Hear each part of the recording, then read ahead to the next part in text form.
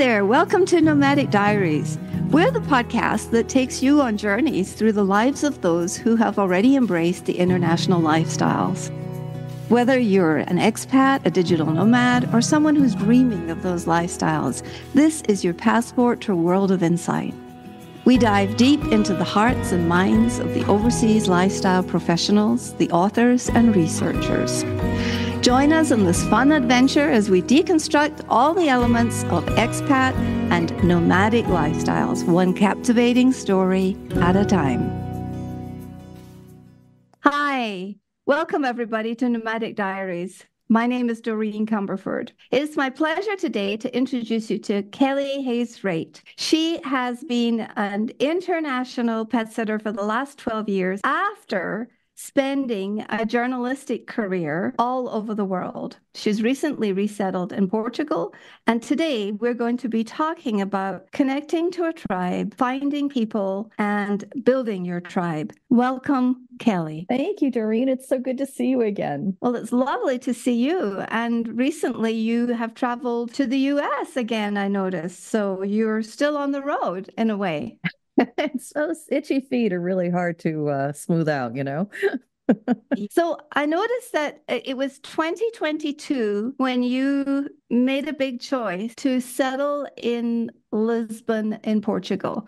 Can you speak to us a little bit about that so we have some context? Sure. Let me just back up a little bit more. For almost 30 years, I was a political consultant in California and an activist.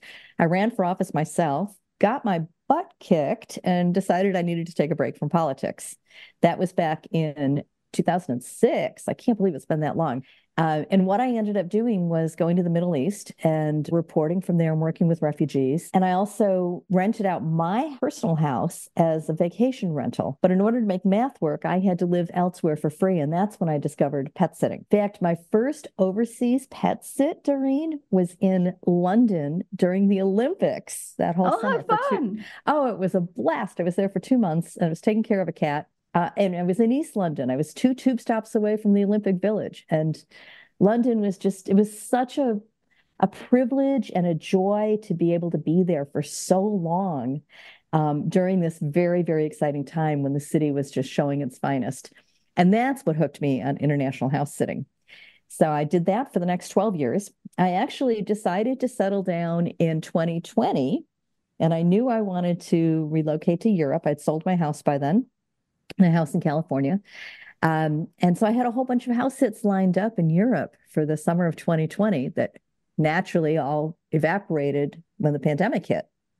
So I was stuck in the UK for 2 years. Thank goodness I was stuck in the UK because I had contacts there and I could speak the language and I was able to get a long enough visa to be able to ride it out. But it was during that time I did my own armchair traveling to decide what country I wanted to live in Europe. And I chose Portugal. I wanted a country that was kind of in the south, a little bit more Mediterranean climate. And Portugal has a very welcoming visa. People are wonderful. They're very, very proud of their country, their heritage, their culture, their food, their language. It's just wonderful to live among people who are so positive about their own country. And they have meant a lot of reason to be because it's a really beautiful one. So I'm very pleased to be here. I've been here 1.5 years now. Although I have settled, I am still traveling, as you noted. I'm still house sitting. Don't get back to London. It's hard not to. And why would you settle? I mean, why would you settle for less? I think this word settle is actually a bit of a misnomer because when I think of settling, I think of almost stopping. And I believe that people like you have a drive and a motivation, a curiosity, and a different cultural perspective that equips you to travel the world well. What do you think? Well, I certainly, I did it full time for 12 years, which is an awfully long time. And for me, I loved it. It was a joy. I had fantastic experiences. I am great at cocktail parties, lots of good stories. But after a while, even new gets old. And I was missing, and this will segue into what I know you wanted to talk about. I was truly missing a community. Yes. So my community was global. It was just like we're doing right now, online, right, which is great. Got me through the pandemic, got me through 12 years of traveling full time, but it's not the same as picking up the phone and having a spontaneous cup of coffee with a girlfriend over in the local jardin. And exactly. And I have more of an opportunity to do that as I'm building that and creating that. Excellent. And my next question is, why did this become important to you? Why did community become important to me? I mean, what did you notice that you missed? Well, when I was house sitting and traveling so much, they got lonely. I mean, it was exciting and fun. And of course, I was staying in people's homes and they were wonderful. And I had the pets, which was just delightful. But, it's nice to build memories with someone. I'm single. I'm a single woman. And so it's nice to be able to build memories with good friends or a significant other or, anyone. And so I really didn't have that. One of the strategies that I would do when I was house sitting was to ask my homeowner to introduce me to someone, to some neighbors or a girlfriend or something like that. And some of those people have stayed in my life and are still really good friends. One woman I met in Amsterdam, who was just the girlfriend of the woman I was house sitting for, we talk almost every week and have been for, years. And it's just a very, very nice friendship. I haven't seen her in a million years, but we talk every week. And so it's a very nice connection. But, I think during lockdown, when I was not traveling and I was sedentary, I realized just how much more productive and creative I was because I wasn't constantly thinking about my travel logistics and where I was going to be living next month and how to get there and what to take and how to move the luggage and what currency I'd need and what visas I'd need and all those details, those extremely important details that take up a lot of brain space. They were suddenly not part of my life because I was in one place for 2 years. And I just realized that there was just so much more I could do. And I really missed seeing people because I was in Scotland for most of that time. I know you're Scottish, and Scots really were very compliant with the lockdown. And so it was a very isolating time for me, even though I was online all the time. And it just made me realize how important to me community was and how I felt like I wanted to travel more on my own terms rather than chasing house sits and needing to go with other people's schedules all the time. So, different dynamic for me now. So for the listener, just to position this a little bit, I've interviewed a couple of people in the last few weeks who have been nomading for a while and who are now helping other people to become nomads and how to move with their businesses. And this morning I read that there will be 90 million digital nomads by the year 2026, I believe. Wow, that's so cool. We've become so internationally mobile. I mean, if there's any way to stop war, it's to make people meet each other, right? Yes. I think that's so thank you for saying that. That just warms my heart. That's a great statistic. It's so exciting for me because you're the second person in a couple of weeks that has just been thrilled because you see the opportunities and the difference it makes when we spend time with others in a different culture and a different language. Absolutely. I mean, I think there's no greater thing than traveling. And frankly, Doreen, that's one of the things that I love about house sitting is that I like providing the service of giving pet owners an opportunity to travel worry-free. So very early in my political career, one of my coworkers and I were talking about traveling, and he said that he and his wife never traveled because they had two large rescue dogs that were just needed a lot of attention. Yes. And I remember feeling very badly for him that here he and his wife had made this beautiful choice to take in these two rescue dogs, and it was at the expense of being able to travel. So being able to provide that service to pet owners is a real joy for me, in addition to my own joy at being in a new location. And it's like paying it forward, isn't it? Perhaps you're not a digital nomad in terms of you're not attached to some sort of a computer business and you're remote. Well, I am. I mean, house sitting is very much attached to a computer. That's how you get the house sits. That's how you do the interviews. That's how you send your agreement. I mean, all of that. Yeah. Plus, I write. And so, I'm constantly writing and sending things in to my clients. To articles. You write articles and blogs. Yes. Mm-hmm.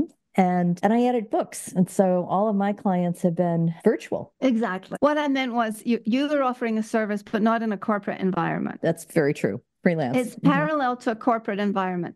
We have a lot of corporate digital nomads in this country. And so there are all sorts of ways to live this lifestyle, right? Portugal offers a special digital nomad visa. So I don't have the details on it because that's not the visa that I'm on, but they do offer a special digital nomad visa. So I think it's very exciting for countries to open up to digital nomads, because not only is it smart for the country, because they're bringing in people with specific knowledge who have a very low environmental footprint and who contribute to the economy and contribute to the culture. So I think it's a win-win in a lot of different ways. So I'm excited to see more countries looking at this as an option. I understand there's a community of digital nomads in Madeira. I was on an advisory board, let's call it, during COVID for digital nomads, setting off how to do it, how to get started, where to go. And they were setting up a community in Madeira. Have you ever been to that community? I haven't been to Madeira yet. I'm really looking forward to going. Oh, I've heard yeah. It's beautiful. Yeah. Yeah, I've heard that.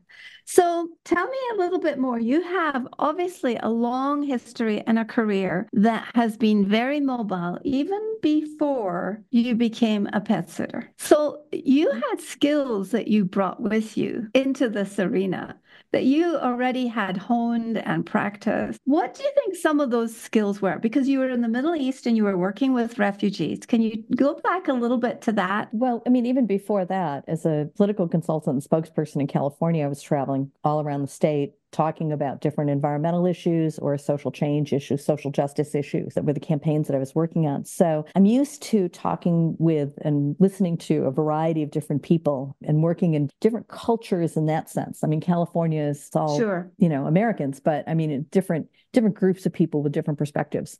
So I'm pretty adept and comfortable doing that. And so as I started traveling in the Middle East, I was working in conflict zones. And so that's a whole other conversation. That's a whole other type of experiences in traveling.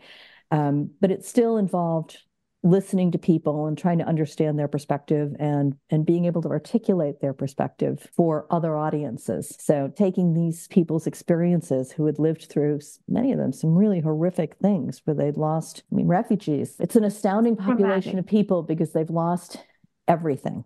They've lost their tribe, their community. They've lost perhaps family members, perhaps limbs. They've lost jobs. They've lost histories. Homes. I mean, all of it. And what astounds me still always about refugees is their resilience and their willingness to keep fighting forward and keep moving forward, usually for their kids. It's extraordinary.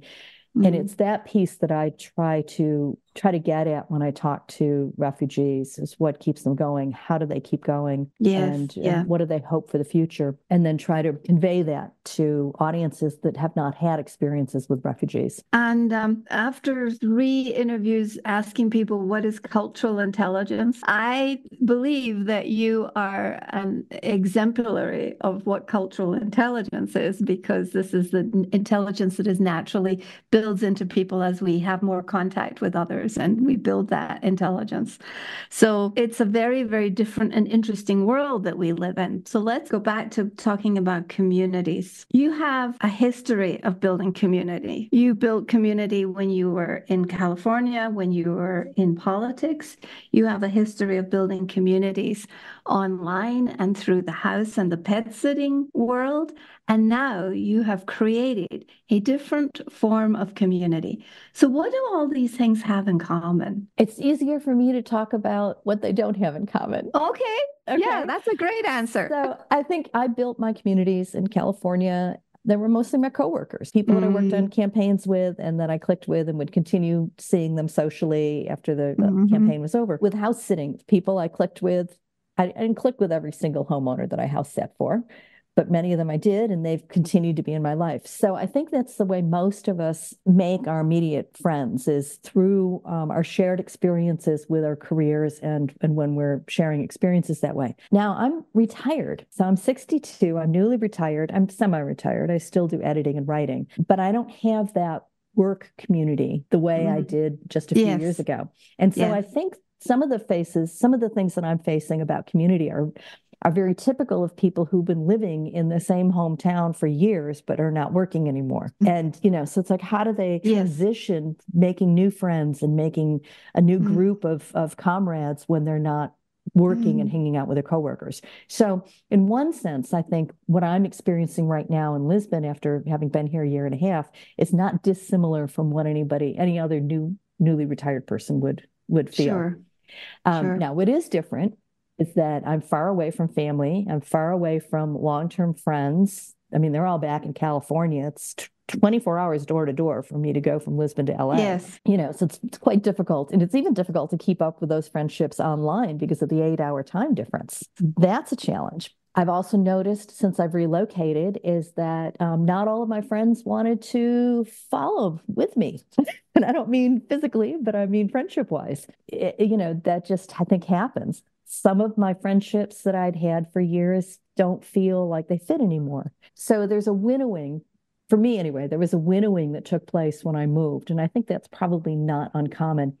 And then being here, how do I find my new tribe? When I'm in a culture that I'm not familiar with, I don't speak Portuguese. I'm learning, but not well enough to be able to have Portuguese friends. Yeah. BFFs, right? So that means that I hang out a lot with the immigrant community, mostly people from the States. And frankly, mostly women my age, mostly single women. We tend to gravitate toward who we know. Sure. And those are the people that I initially started meeting, mostly through Facebook. Facebook is extremely robust among the immigrant population here in Portugal. Actually, among Portuguese as well. Meetup is another big one. I mean, they're just great ways to find different groups of people to hang out with. I initially went and hung out with big groups of people and felt like that was too overwhelming for me. That was what I did when I was in my political career, when I worked a room. I can do it. I can work a room like nobody else. But it feels like work to me. It's not fun and it's not relaxing. So I had to figure out different ways of meeting people.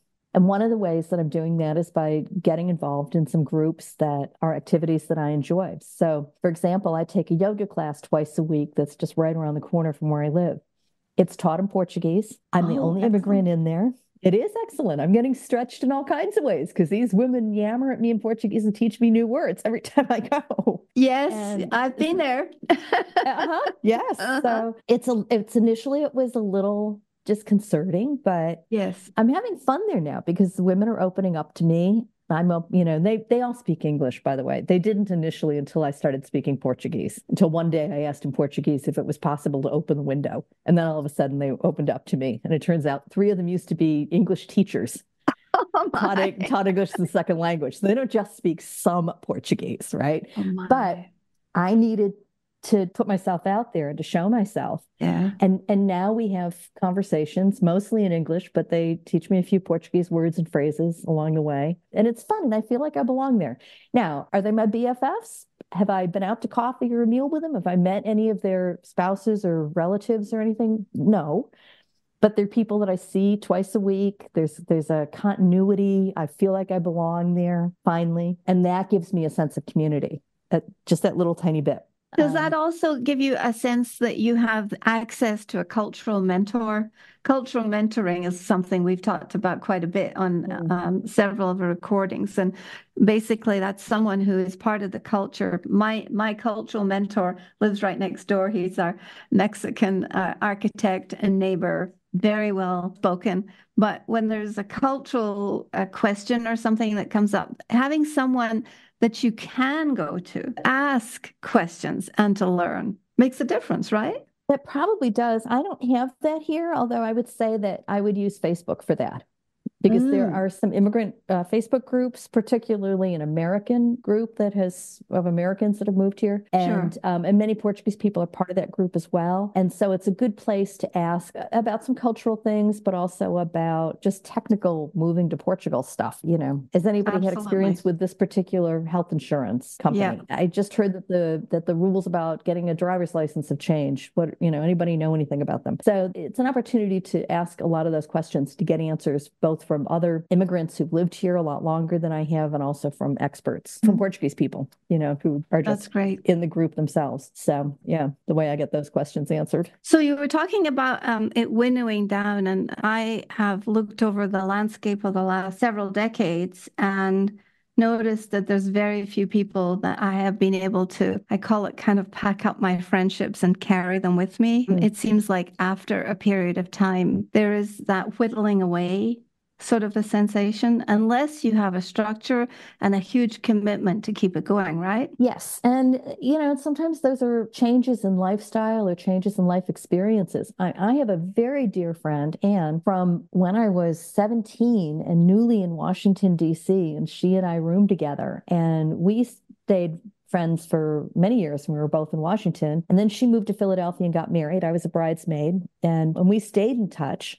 But then she started having kids, and, it was Christmas cards and birthday cards and maybe a phone call every once in a while. And then her husband died. God, I loved Peter. Her husband died 2 years ago, and her kids are grown, and, she's got a lot more time on her hands. And so we've been talking a lot more frequently, and we've made more of an effort to see each other when I've been in the States. So friendship has rekindled. It's because it is one of those friendships that's a lifelong one. But now our life circumstances are just different. And so we have more of an opportunity to spend time together chatting. And that's important because for the listeners' benefit, when you were talking about nomadism and moving, there are seasons of life and generational experiences about this as well. So it can be very, very different depending on our life stages, I think. So for people who are considering being nomads and are considering getting on the road, I just want to point out again something that seems to be a regular beat here, which is unintended consequences. Well, I think it's important for anyone who does intend to travel or to relocate to really think about their tribe and how they want to create community as they're making those plans, because it's part of it. And it's not anything I thought about until I was traveling full time for a while and started coming up with strategies and being very proactive about it. As I said, I would ask my homeowner for contacts, and that would be part of the initial conversation I would have with them, because it's not something that a homeowner would necessarily think about. And whether or not I was allowed to have a guest during the house sit. Right. That's become more important to me now, so that I could share the experience with friends. Having said that, as I was making my plans to move to Portugal and thinking about all the things that need to happen before you relocate to another country, I never once thought about, how am I going to make a community? How am I going to make friends? Oh, really? Mm-hmm. And I wish I had given it just a little bit of thought. I don't know that I would have done things necessarily hugely differently. I might have joined a yoga class earlier, things like that, done some of those things a little bit earlier, or made more of an effort to meet some of the people, to get together with some of those people that I was meeting online or meeting at these large group functions. And I just didn't, because I was sort of single-mindedly thinking about unpacking and buying furniture and doing all the bureaucratic things that I needed to do that one has to do when one relocates to a new country. But I wish I had spent just a little bit more time at the beginning nurturing some of those friendships. That's probably what I would have done differently, but I didn't think about it. And so I really encourage people to think about it, as you've said.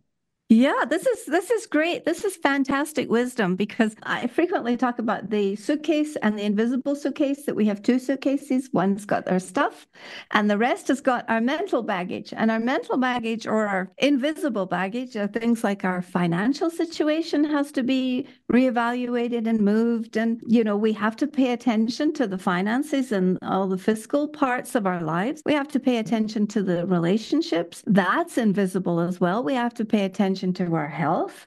Mm-hmm. And we have to pay attention to our purpose and our career and our well-being, if that's something that you're going to pack, right? I think it's almost impossible for one human being to consider it all during the midst of the move. What do you think? Well, that is, just the logistics alone are overwhelming. Exactly. I moved here with 5 boxes of stuff, and that was kind of about it. And I had no furniture.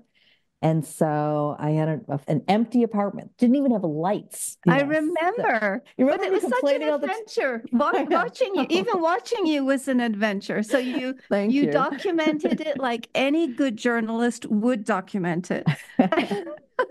Yeah, a lot of Facebook videos. But the thing that saved me was I took a house sit here in Lisbon, and that gave me a chance to breathe. It was about 2.5 weeks. And so it got me off my air mattress. It got me into a nice, cozy place with a big, wonderful dog and a comfy cat, and Netflix at night. and coffee Yes. cups. I had coffee cups. Right?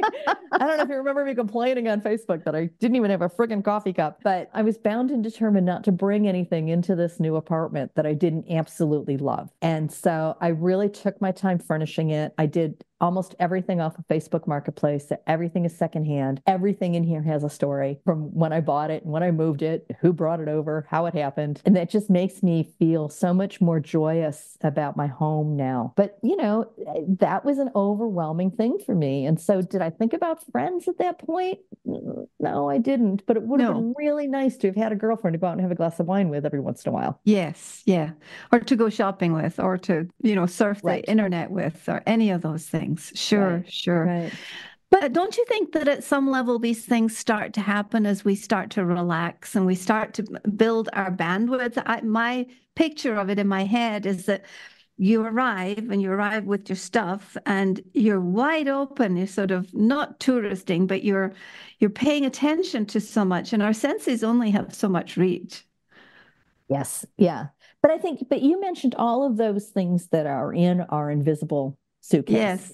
And while they all don't have to have exactly the same weight at exactly the same time, they still Ex- all matter. And so, exactly. so knowing about them ahead of time, which Mm, I didn't do, I didn't think about my tax situation when I relocated. mm, Duh. I was here for mm. 6 months before I went, oh my goodness, I've really got to pay attention to this. All of a sudden, everything else went out the window while I focused on figuring out Yes. what to do about my taxes. So all of those things that you mentioned are important. They may not all be as important as each other at exactly the same time, but it's all Exactly. things to keep in mind. I think that's important. Yes, I think it's good to know that we need to pay attention. And it's like juggling. You only hold one ball at a time and then you move it around. And so I think it's paying attention at the appropriate time. But it's good to know what you have to juggle, right? Because Right. sometimes I think we're faced with circumstances where we're not understanding exactly what we've done and what the ramifications are. Speaking Well, as one who's done that. yes. I have my to-do list right here for the month of January. I started doing monthly to-do lists because I couldn't stand doing weeks anymore. And I have one, two, three, four. I have 8 different categories of things that I want to complete by the end of the month. And they're moving to Portugal stuff. There's taxes, things that I still want to do here in the apartment, things that I want to do with friends and how I Mm-hmm. want to create more friendships, things for my health, things for improving my income. So I have all of these different categories with things underneath them. And Yes. I don't do something from each category every day. I'll focus on one category and do 2 or Right. 3 things, but it's all here.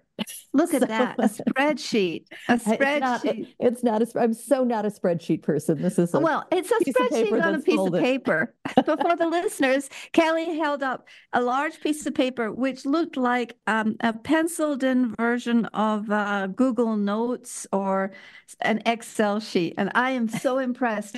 This is very good information for people who are considering this lifestyle or have jumped into it and gone, oh, what do we do now? Yes, I Because know. you're really shining the light on the importance of belonging and a little bit about how to belong to a new tribe. So where are you in your tribe building capacity in Oh, that's a very good question. So I have a couple of girlfriends that I met at the beginning mm-hmm. who had arrived here, like a year before I had. And they've stayed in my life. I've met others during that period of time that have kind of fallen away for whatever reason. They've got other priorities. Some of them have Mm-hmm. moved, right? So not everybody moves and stays. They Yes. move around or they move back. Yes, So it's like dating, it's like speed it is. dating, trying to It's figure very out the friendships. transitional. It It it's a is transitional transitional. place. It Yes. is very much so. So that was at the beginning. Now I've met more people in my own neighborhood, which is nice because, we can do things close and together and last Yes. minute, and it's just easier that way. That's a lot of fun. I'm about to join an improv group. So excited about that. And That'll be that's great. yeah, that's mostly younger Portuguese people. So that should be interesting. I've met a couple of people online like on Facebook groups that locally here, and we've gotten together for coffee and have become friends. So I'm at the point now where I feel like I've got more bandwidth in my life to be able to accommodate more friends and different levels of friends. So I'm looking to expand that a little bit more. And, and sometimes it's just looking for people to do things with. Another part of the friendship puzzle that was something I didn't really think about much was my first spring, a whole bunch of people wanted to come and visit, or they were visiting anyway, and they wanted me to help set up their trip for them. And I was in Portuguese language classes at that point, and I was still trying to deal with my own furnishing and moving and all that stuff. And there was just no, and I had to say to people, I had to be kind of rude. Look, I'm really sorry. I cannot create your trip for you. I can do this much time, depending on who the person was and whether they were coming specifically to visit me or they were just happening to be here. So I had to be very clear with my boundaries about what I could do with people. And some of them tried to overstep those boundaries. And I just said, look, I'm really sorry, but I told you this is not an ideal time for me to try to play tour guide. I'm now feeling like I could do that. And so I'm feeling more welcoming to people who are coming or said they wanted to come, and I'm more encouraging them to come, and we can spend time together and do things together. And I'm happy to help set up different day trips to other places in Portugal that I haven't seen yet, because it's an opportunity to explore. I kind of have gone through my own cycle on that. And your own evolution. Yes, because setting boundaries is really important, because I think we can easily become overwhelmed in the midst of a transition. And if we know we have to set boundaries, we can start to think about them. But if we don't understand that it's necessary, well, so good for you for noticing and defining them and communicating them quickly. Thank you. And enforcing them. And do you feel like the enforcer? Well, and sometimes when I had to, people, because, some people like to push a little bit. So like they keep it, tell us this. And I was like, look, sorry. But yeah, no, it's more fun now. So I have had people come to visit, stay with me or stay near me. And we've done some things together. And that's been just fun, because it is building those kinds of memories with friends. And that's what really is good for the invisible side of ourselves, our soul story, which really is what this nomadic lifestyle or travel lifestyle is about, isn't it? It's we're sort of telling our life's journey by the movement and where we choose to spend our time and what place we're going to be in. So for someone who is looking for good fit communities, what would you recommend? Define community? I'm going to say online, because it's just so fantastic. Meetup is great. That's where I found some supper clubs and some improv group and, that kind of thing. That's a lot of fun. Internations in some cities is really fantastic. Yes. I'm still a member of the London theater group and stay in touch with people from that. And that's fun, because it's an opportunity to go see a dance performance or a theatrical performance with friends rather than going alone, which I've done before. But, it's just nicer to share the experience sometimes. So there are groups like that. I think if you're going to be in a place for any length of time, for a few months or more, going to a yoga class or taking dance lessons or joining a running group or some sort of activity that's fun for you that you can share with somebody else and meet people who have similar likes and dislikes, a book club, a writing group, singing group, music group, any of those kinds of things, I think are great for using common bonds as a way of developing some friendships. Frankly, Doreen, I think one of the most important things about friendships is maintaining them. And the person who's traveling kind of has to be the heavy lifter on that one. I agree. And that can be really hard when you're thinking about the next plane you have to catch, or what's it going to look like in your next co-housing place or your co-working space or your house sitting space, and trying to juggle all that newness, because the newness takes up a lot of brain space. Where's the grocery store? Where's the toothpaste in the grocery store? I hate grocery shopping, but I love the fact that when I can walk into my local grocery store and close my eyes and go find my toothpaste and not have to think about it. But when I'm traveling, that takes brain cells. And energy. They're for And energy because our right, brain burns a lot of our energy, right? right, exactly. It takes a lot of attention, is what I'm saying. And that's attention that doesn't get spent on other things. Mm-hmm. So I think focusing on keeping track of and keeping up with the friendships that have been created is really important. And I've certainly been Yes. guilty of not doing that to the extent that I'd like as I've traveled. Whenever I did, it was really important. Yeah. And I have to say that I am with you. When I look over, all these decades, there's just a couple of people that I am in touch with from 4 decades ago and, Mm. many decades in between.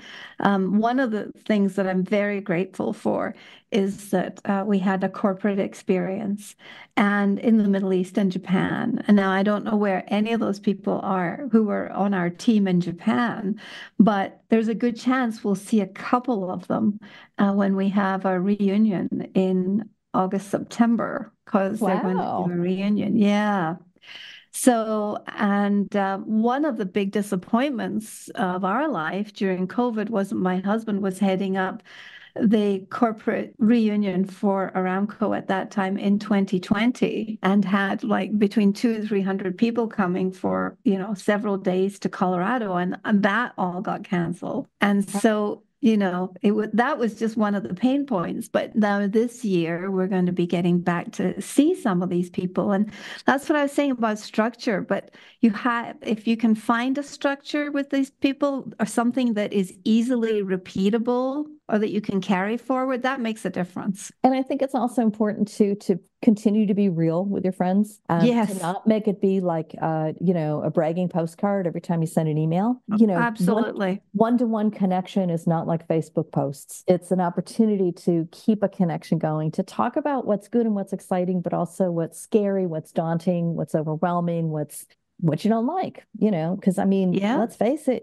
full-time travel or any travel is not always 100% perfect and wonderful. exactly. In fact, it's usually the things that go wrong that make for the most interesting stories, right? Exactly. If you read travel essays, it's always about the thing that gone wrong. Yes, because nobody remembers everything that went right.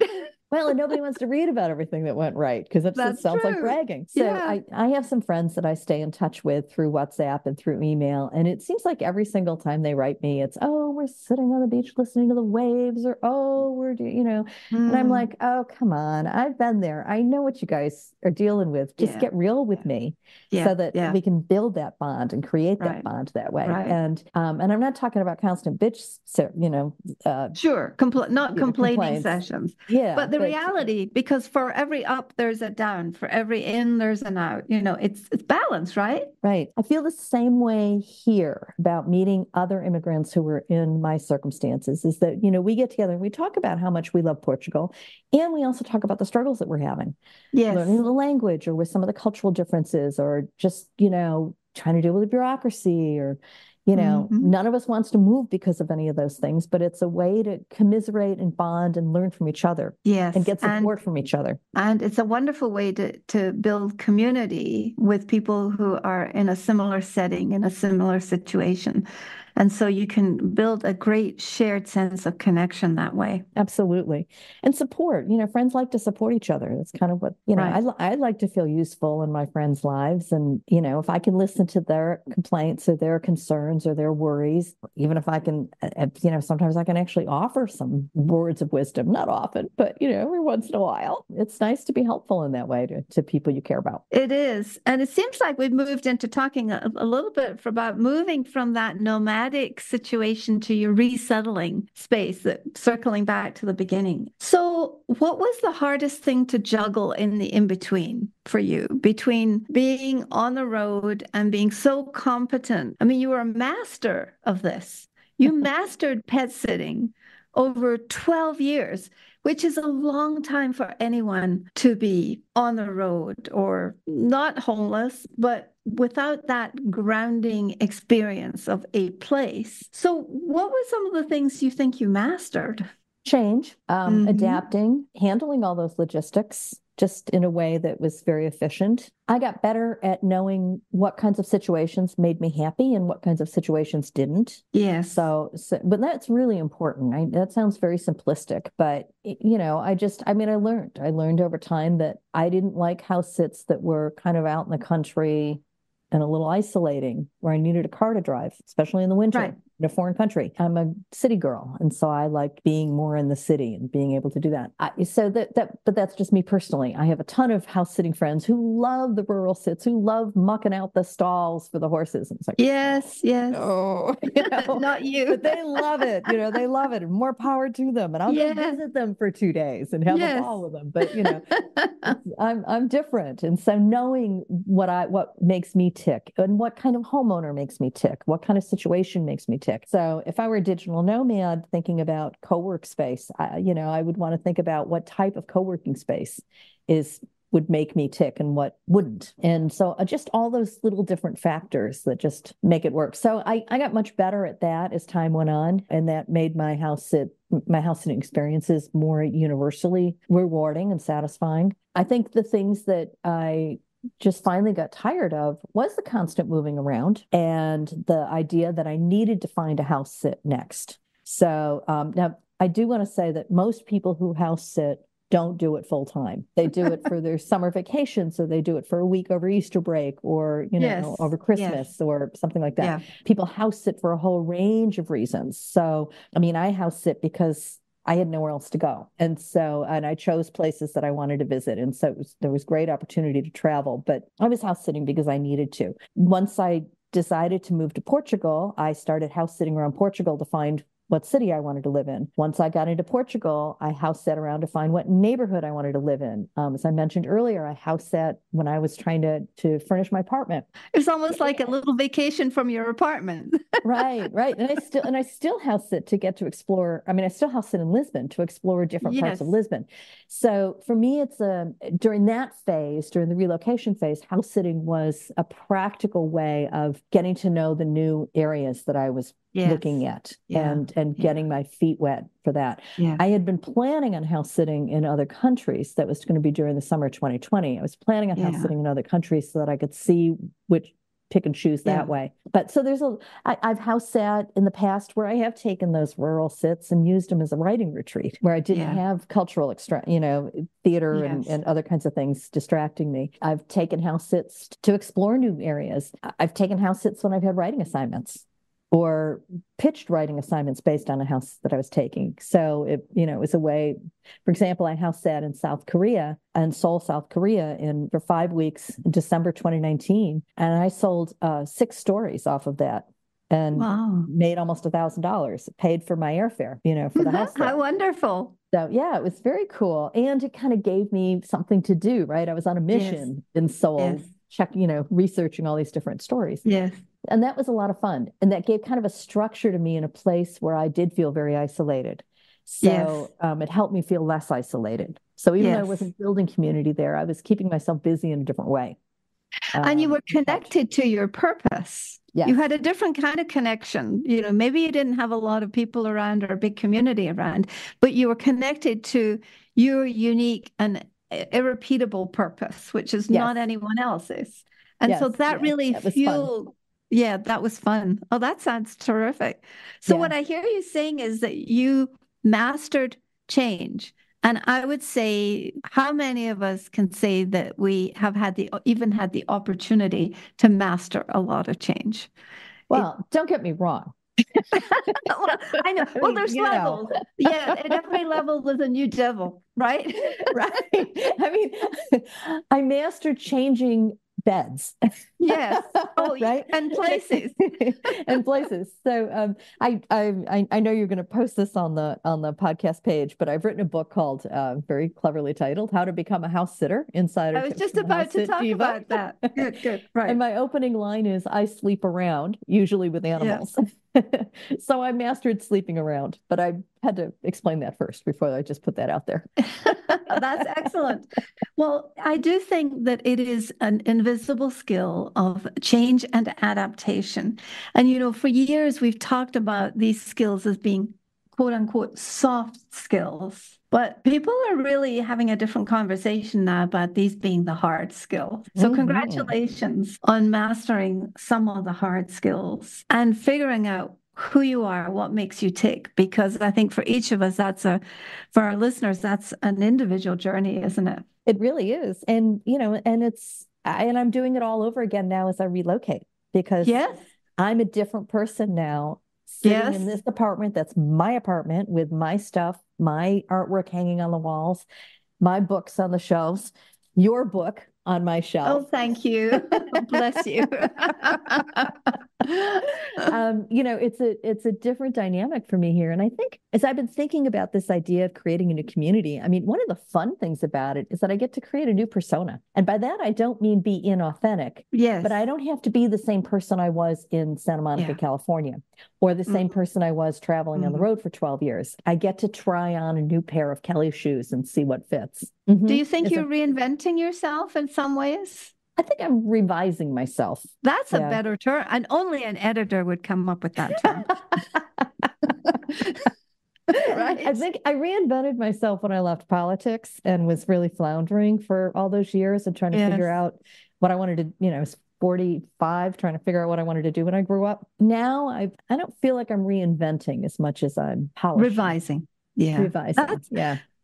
That's a wonderful way to put it. Thank you for framing that for us. And it's such a joy to speak with you today and to have such an honest conversation about the dark sides and the challenges and what we didn't know and the unintended consequences. I really appreciate you sharing your experiences with us. So before we conclude, do you have one piece of inspiration you'd like to offer the listeners? A gift to them today. Do it. Yeah, do it. Yeah. So so thank you for saying that I was willing to kind of talk about the challenges. I think it's important to be aware of those potential challenges, but not to let them stop us, because they're not game changers. They're not stoppers. They're just life. Things happen in life. And, we have challenges when we stay at home in one place for our entire lives, and we have challenges when we move around. So I think and change is embracing change is an important part of that. And having flexibility is an important part of however we live our lives. So I would hope that people listening today would go, all right, how do I do this? Let's get started. I will buy Kelly's book. No, I'm kidding. But let's get started. Let's go. Let's one way to do it. One way to do it is buy Kelly's book. That's very true. So please, everybody, go to Amazon and look for the How to Become a House Sitter. Inside tips from the House Sit Diva. The importance of house sitting, I think, in this conversation is that, thank you. We'll put this in the show notes too. It's one of the ways that we can discover and explore the good fit location for ourselves. Absolutely. And I think knowing your limits, as I said earlier, knowing your limits and knowing what you love are two of the best ways to figure out what a good fit is, no matter what kind of travel you do, whether it's house sit or digital nomading or just a 2-week vacation. Knowing what kind of vacation you want and what you want to get out of it, whether it's relaxing or cultural stimulation or meeting new people. There's lots of different priorities, and understanding what your needs are at any given time will help shape the decisions you make about stepping out into the world. Well, thank you so much, Kelly. This has been very complete, and you've given us a snapshot into your diary, which I really enjoyed this conversation. And we had some fun. We will include all your links in the show notes. Where do you prefer that listeners seek you out online? I think if they're interested in house sitting, www.housesitdiva.com is the best. And if they're interested in learning about working with me for the writing as a writing coach or editing, probably jumpstartmybook.org. Oh, jumpstartmybook.org. Excellent. Mm-hmm. Need to include that one as well. Thank you so much for being here. Thank you for having me, Doreen. This is so exciting. Congratulations on this podcast. It's really cool. Thank you. And so listeners, thank you for coming to our kitchen table today for this conversation. And we invite you to share, review, comment, interact find Kelly and follow her, because she is someone who has certainly mastered change, adaptation, logistics, and can probably be a super mentor in your experience of nomading wherever you are on the globe. Thank you.